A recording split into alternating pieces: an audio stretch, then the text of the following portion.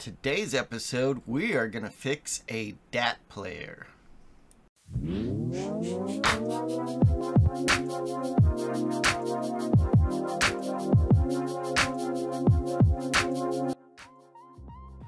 Hey, welcome back. Today we are going to fix a DAT player. If you don't know, this is a DAT tape and this is a cassette tape. They're a little bit different, but they're also the same in some ways. The tape itself is about the same width on each one of these. So there's not a lot of difference, at least appearance-wise, in the tape itself. But in how it operates, it's very different. Obviously, you can see this is a lot smaller of a container. It's also protected, completely protected. The tape doesn't get exposed unless it's actually in the player, whereas, you know, a cassette tape, you can actually touch the tape itself if you want to. Don't do that, but you could. So this is a lot more secure. A lot more compact and overall better quality. That's the whole purpose this was invented, was to get a lossless digital audio format. So the old cassette tape was introduced around 1967. The DAT tape was introduced around 1987. So what is DAT good for? Well, originally it was meant to replace the old cassette tape format, but due to high costs and high price of the decks and things like that, it just never really caught on in the consumer market. I did read that there were some actual studio albums released in the DAT format. I've never seen one, but apparently there was small offerings made towards the beginning, but that quickly fizzled out as I think everyone realized that it just wasn't catching on for that use. So what is the use case for a DAT? Well, primarily it's for, since it makes lossless digital recordings, it's good for recording things. What would you record then? Well, original recordings. If you're an artist and you want to lay down tracks for an album or what have you, you could use DAT to do that. The other thing that was kind of an unintended use case for it, I think, was recording bootleg concerts. And that ended up becoming a big use for the DAT. So if you wanted to have a full one-to-one copy of what you heard at the show, then try to smuggle in a portable DAT recorder and go to town. And actually, the person who I got this DAT player from, and by the way, it's an Aiwa XD-S260. He was a big deadhead, as you can see from the sticker that's on this particular unit.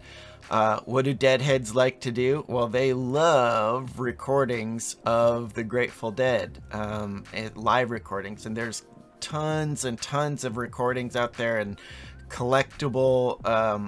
A lot of deadheads like to collect all the different recordings from all the different shows.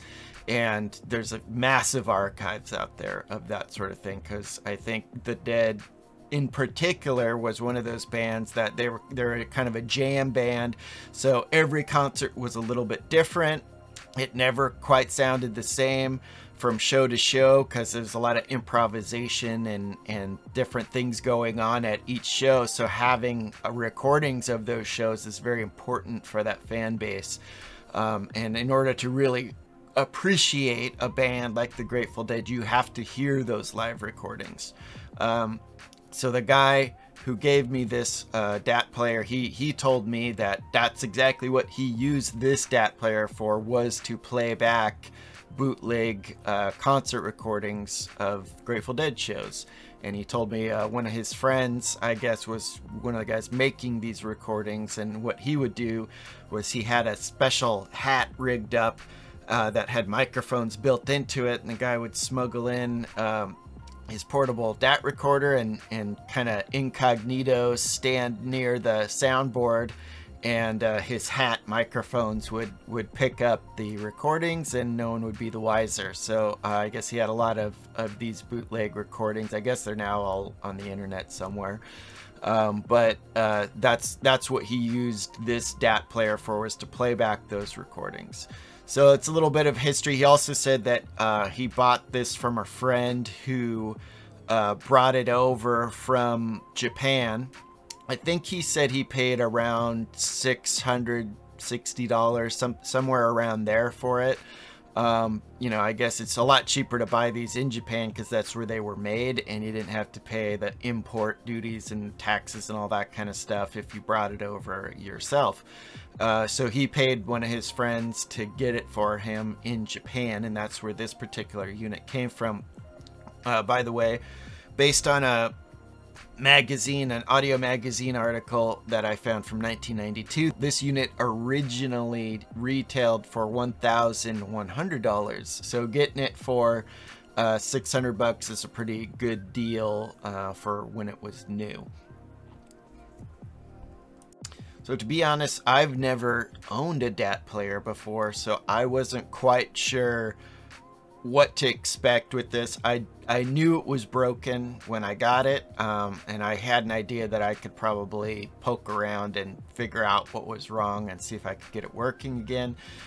So that was my intention here. So first thing I did was open it up and, you know, power it on, see what was going on with it. First thing you can see that's going wrong with it is it's not opening up. So hard to play a tape if you can't get a tape in there. So first is to kind of inspect the mechanism that loads the tape, and I did find, after doing some searching online, there was a service manual available.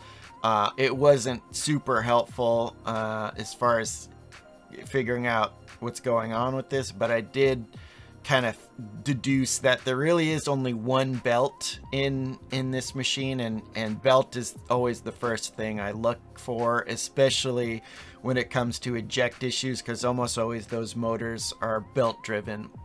So first thing I'm going to look for is a belt, and sometimes there's more than one. Luckily in this particular unit there only seems to be one belt, so that will hopefully make things easier.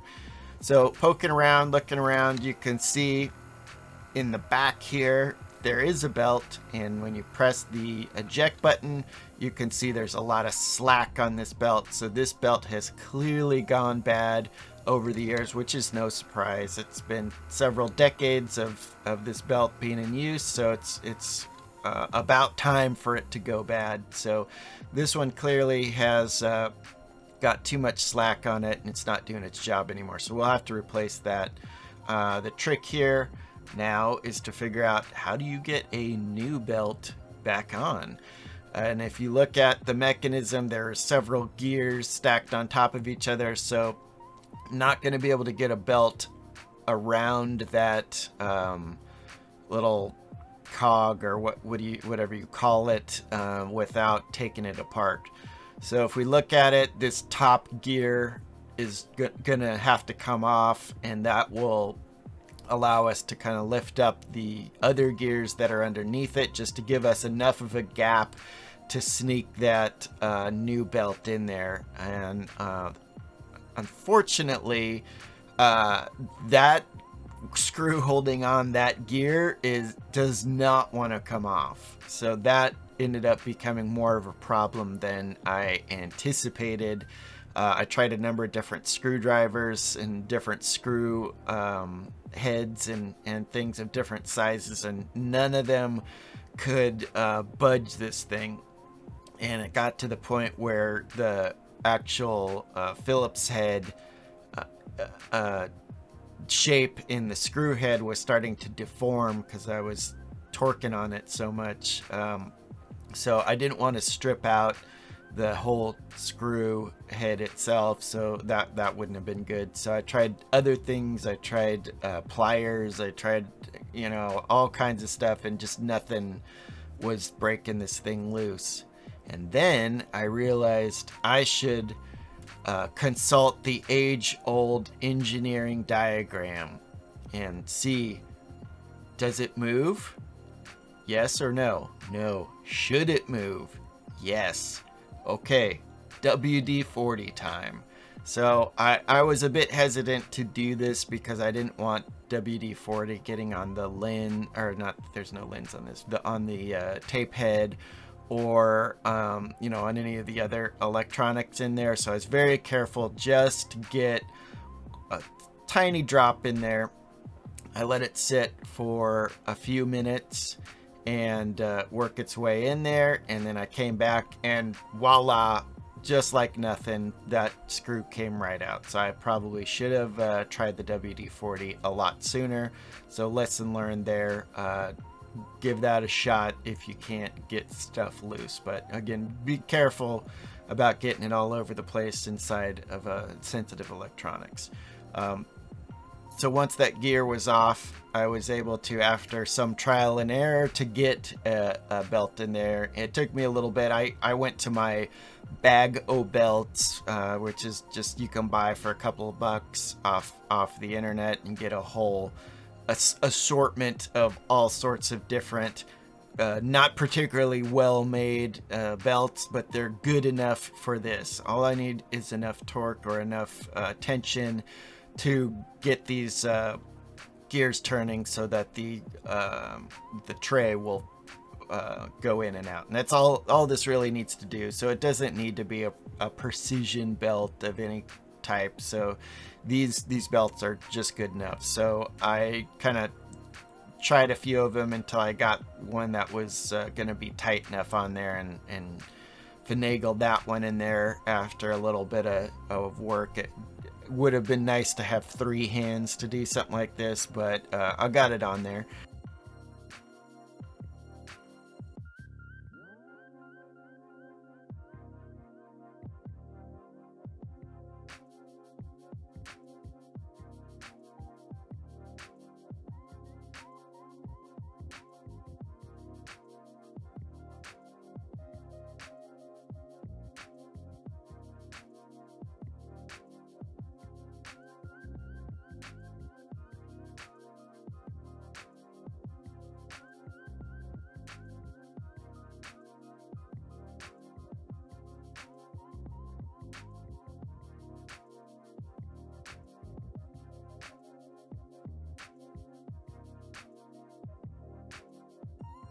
So once I got that there, then magically the eject mechanism worked again. So problem number 1 fixed.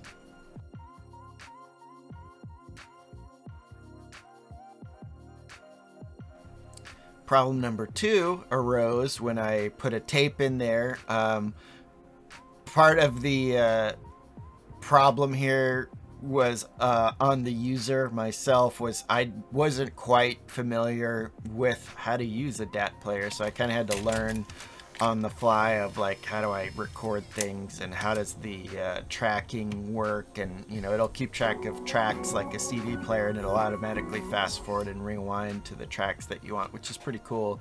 But you kind of have to know what you're doing when you're recording to make sure that that sequences correctly.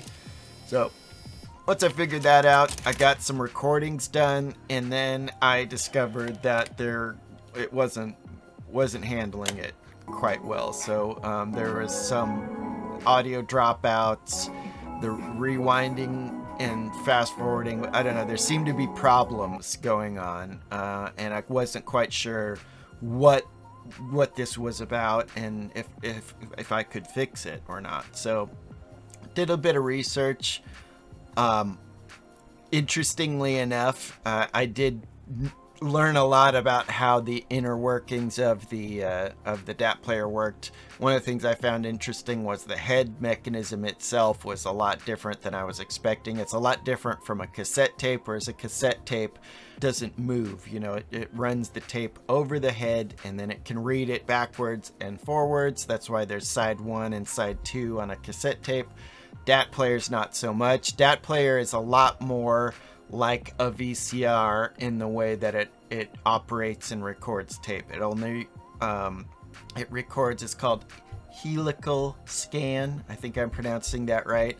And basically it's just like a VCR. The head spins on top and it records onto the tape in a sort of diagonal slices, and then the tape wraps around and moves around the head as the head spins, just like a VCR. So I thought that was a little interesting, and it's also why the DAT tape only runs one direction. There's no side A or side B. It's just goes one way. You got to rewind it, play it again, like a VCR cassette. So thought that was interesting.